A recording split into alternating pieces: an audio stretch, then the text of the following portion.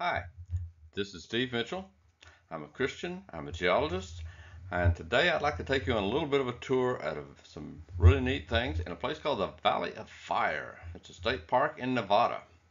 Now the fire here is a set of rocks set across that beautiful blue Nevada sky, and my guess is that these rocks are on even hotter on fire in the summertime, but my wife and I visited here on a beautiful day in January of 2020, just before the pandemic hit. So let's take a look at some rocks. We're going to be looking at some bright red sandstones. These are from the Aztec Formation. They're ancient sand dunes that formed approximately 180 to 190 million years ago during a period known by geologists as the Jurassic period. In fact, you could say that this state park is a real Jurassic Park.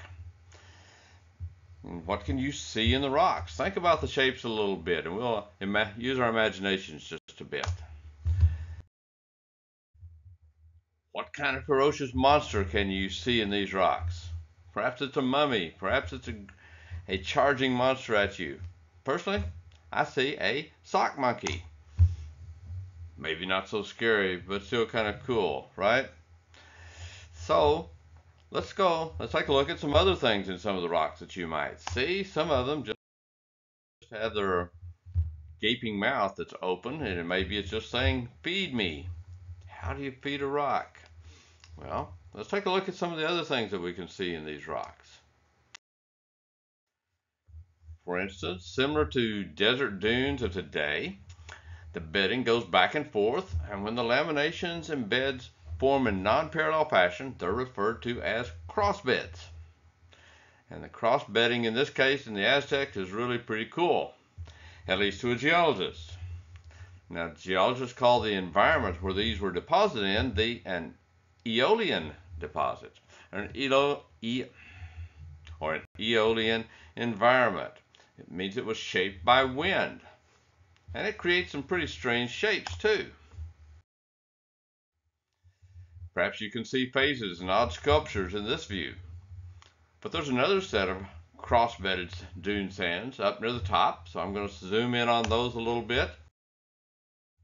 Here we are, we're up a little bit closer in that way, and you can see where the winds in the Jurassic shifted dunes around to and fro.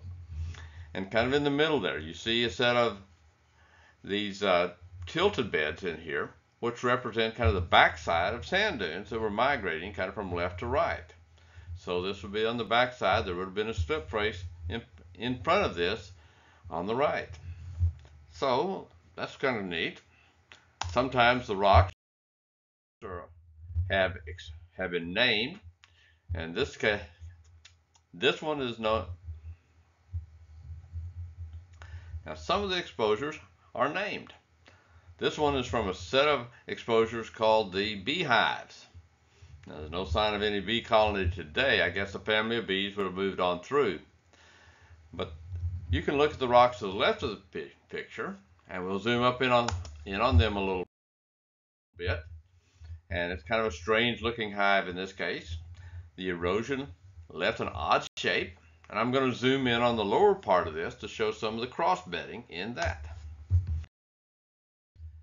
The cross beds in here are not parallel but down at the bottom you have a bunch of those that are dipping off to the left, and they're covered by an odor that's a wedge of sediments that thickens and fans out to the right. And then above that you have more parallel bedding. That's kind of neat. It looks a little bit like some of those that we might see today. For instance, I thought it might be interesting to throw in a modern sand dune. This one is from the Sahara or Arabian Desert along the Suez Canal in Egypt. And the modern cross beds are at different angles, but you can just look to the right of this, and we're going to move to the right of it a little bit, and it looks like this. And then we're going to zoom in on this a little bit closer. And voila, we have a lot of apparently parallel beds that are at least in the direction of this particular face on this. And in many ways, it's similar to what we see in the Aztec Formation in the Valley of Fire, but living today in the desert, in the Sahara Desert. Here's another beehive. And this has a couple of caves in it and a couple of cave dwellers. One is my wife, Karen, and then I'm standing there with her. We moved in after the bees had left.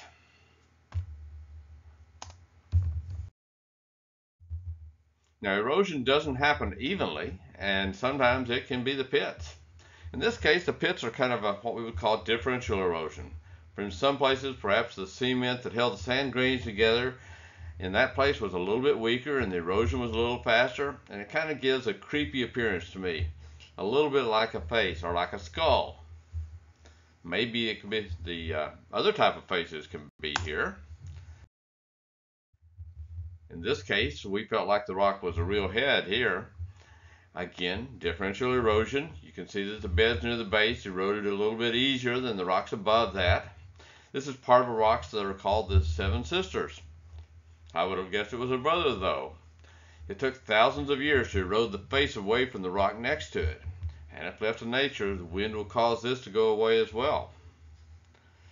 You know, it's a neat area. In and around the Seven Sisters, we found a little bit of wildlife, or the wild side of life here. And this guy was wondering why people would come out to see the rocks, especially when they don't bring food for him. Some of the rocks, some of the animals are maybe a little bit older. In this case, this is called elephant rock, a really solid pachyderm. And you can see his trunk, you can see it's touching the ground over to the left. And as we'll zoom in a little bit on here, you can guess from a different angle that given enough time, he's going to lose his head that way. It's going to weather away. But it takes a long time for the winds to carve those things apart. Here we have a couple of mammoths. I wouldn't call them elephants, but mammoths. You got a mama and her calf this way, if you use your imagination. It could have come from the movie Ice Age, but it is missing some tusks. I guess the tusks have been removed for safety in the park, perhaps. Nearby the elephant rock, you've got some more of these cross beds. And this again, you can see these are coming away. Some of the beds are a little bit softer and they weather away a little bit more. And there's a cyclicity to them. You have some hard beds and then some soft beds, and then hard beds and soft beds, and they go back and forth that way. Now, they probably reflect seasons. You know, where I grew up in eastern New Mexico, we knew that the spring was going to bring some strong winds and sandstorms. It happened every year. Maybe these coarser beds on here, the more solid beds on here, were a little bit coarser that way because maybe they came in a period of time where there were stronger winds, stronger sandstorms. Okay. There's a lot of different features that you begin to see in the rocks if you look for them that way.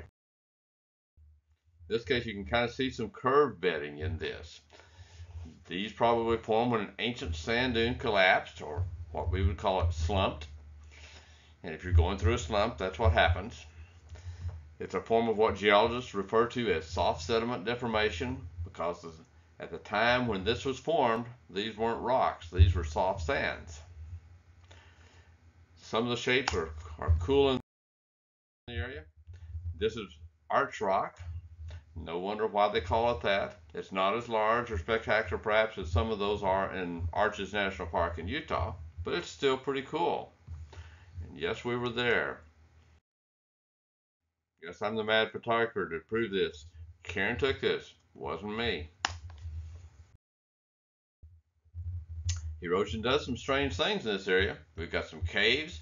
In this case, have a very geometric opening to the door to that way. And they also have windows in them. And these are some of the windows that, as you look in the inside, are looking out from one of the caves there. Some of the rocks are erode out and kind of look like faces. Again, we have a lot of human characteristics in these rocks. I see the face of a boxer. I think he lost his boxing match because that nose has been completely flattened.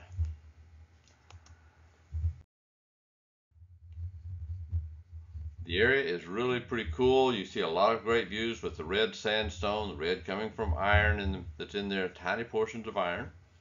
And you can think of this sandstone as being made up of 3 different layers. You see kind of in the foreground a little darker sand and then a little softer, finer grain sands in between those, and then coarser grain sands again up at the top. They all depend on how much mud is in the system, how much silt is in the system, and little changes that take place here.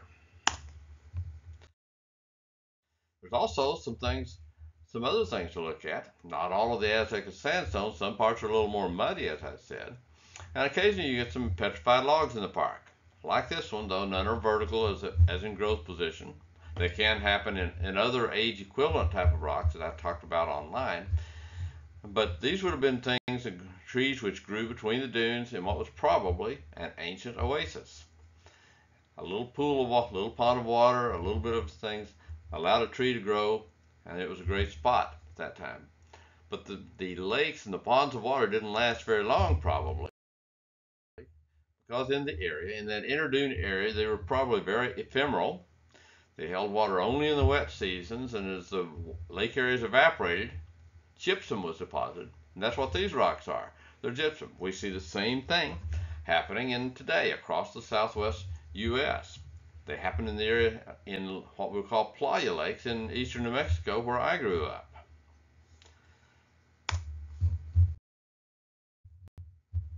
Here we have a rather large rolling stone. You'll notice that there's no moss on it. It really hasn't moved for quite a long time that way. But even non-rolling stones don't gather moss in the desert like this is. This area is known as the Rainbow Vista. Different amounts of iron and different grain sizes in the rocks give some beautiful variations in the rocks across there. It's all pretty much sandstone, but it gives a little bit of a rainbow look to it. Really pretty neat. At times these ancient sand dunes weather out looking almost like modern sand dunes. And you can see, get the scale on this, and geologists like to look at the scale on this because you can see a woman climbing on the dune. You see her? Maybe we'll zoom in a little bit. And there she is hiking across the sand dunes. But you don't have to worry about sinking down into these sand dunes. They're pretty solid. Now, I didn't have time to explore and find the ancient dinosaur tracks or arthropod tracks that are reported in the park. I did find some tracks, though. Do you think these were from the Nike period or possibly the Reebok period? Let's converse about it, or converse.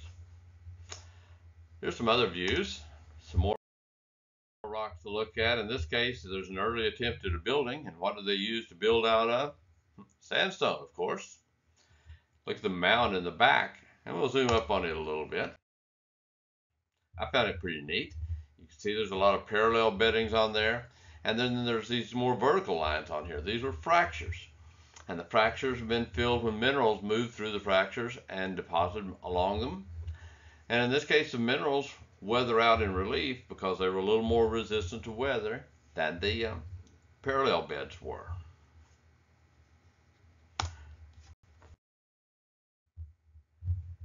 Here are a case where some of these fractures and beds resulted in what's called a boxwork structure. And much of the original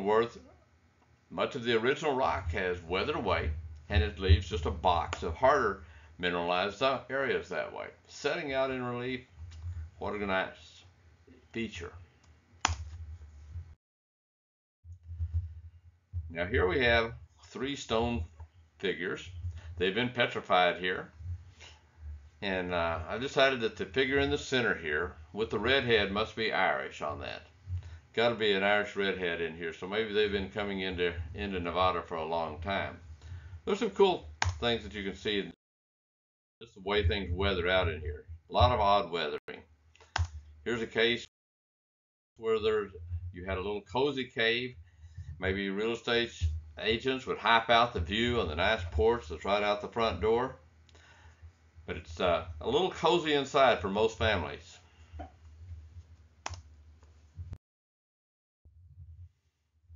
Here we have some rocks which will be described as cuestas. Now, cuesta has a steep scarp with the rocks dipping away from it this way. And it's pretty nice and very, very colorful too, and kind of mimics the mountains that are in the foreground there.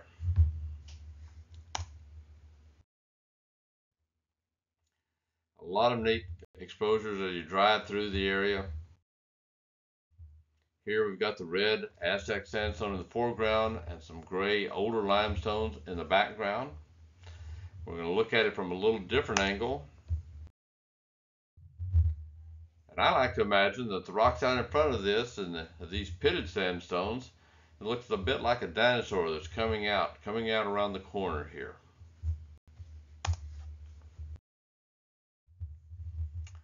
And here you can see differential erosion created here. The holes that formed a heart, not a Valentine's Day type of heart, but more like the real heart. And what's between these two sides? It kind of looks like a tornado to me. Maybe this is a case where the heart was so torn up by an ancient storm.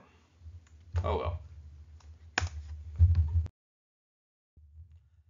More pits on the sandstones. Really neat exposures that way. Gives you a strange looking thing that when the weathering does that. So again, you have the red Aztec sandstone in the foreground here, and then you have these older gray limestones in the back of it. They're called Paleozoic oulders, much older that way. Definitely there's a geologic fault between these. Without a fault, then those limestones in the background would be buried, and there probably are age equivalent ones buried much deeper down below these red sandstones. But there's a fault that separates out. It's not my fault though. And there's some other creatures that enjoy the rocks. These indeed are desert bighorn sheep that are fairly common in the park. And they're checking out the sandstones here, and they check out the people who come into the area too. I think this one was enjoying watching my wife. You know, Karen enjoys looking at wildlife while I look at the rocks.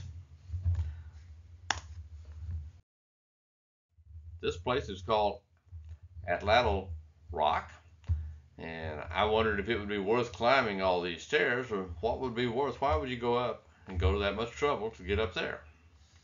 But indeed, there is something to see up there. There's a lot of, the prize here is petroglyphs, beautifully preserved. I have to wonder, how did they get up?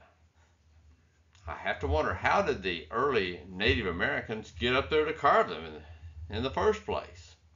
Look at some of the figures that are on here. Wouldn't you like to know the story that went along with some of these things? Atlatl Rock is named for the atlatl. It's a spear throwing stick that was used in that day, and you can kind of see the guy near the top of it holding one of those. Now, who carved these? The official answer is the basket maker culture that was about 2,500 years ago. Some say that the older carvings here actually go back quite a bit earlier than that, maybe back to the time of Abraham, around 2000 BC. Looking at the top up here, where the guy is down below, and you have a shaft across this, I thought it was a lightsaber, but I don't think there's any evidence of George Lucas being here at that time. And here's an old bighorn sheep guarding the park. And so that's the end of this story. Hope you enjoyed it, and hope you'll go ahead and read the part that I talked about from the Red Rock Canyon near Las Vegas. Thank you.